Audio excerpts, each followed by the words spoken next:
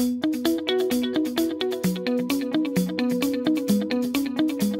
name is Scott Hamilton Kennedy, and I'm a documentary filmmaker here in UC Davis working on food evolution. In terms of our production schedule or shooting schedule for the documentary, we're probably still in the first third, maybe first half of production. And it's been amazing. We've learned so much. I'm Trace Sheehan, and I'm the producer and co-writer of Food Evolution, where we have been filming scientists, farmers, professors, activists, people on all sides of the global food security and sustainability debate. We have been following around Pam Ronald, the plant geneticist who came up with scuba rice, the first submersible rice, which has done wonders for poor farmers around the world, particularly in Asia, who have had their crops destroyed by floods. Obviously, with climate change, any of these plants that could withstand drought or withstand flooding are incredibly important.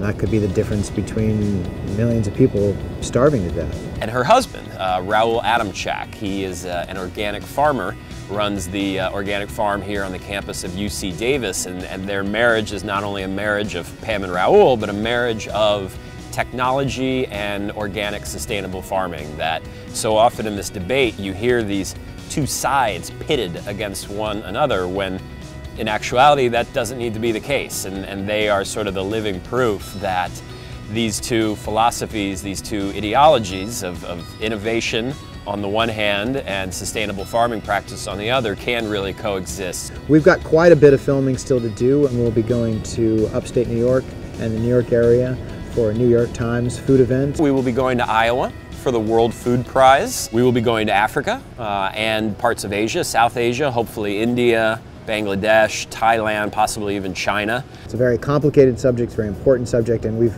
we're very happy to find in our research that there's not one silver bullet about the way we're going to get to 9 billion 2050. It's not going to be one piece of technology, it's not going to be one type of agriculture, it's not going to be one piece of policy that's going to do it. It's going to take a lot of smart people working together to come to these ends. This is a very hot topic right now. You know, feeding 9 billion, doing it sustainably, equitably is on the radar.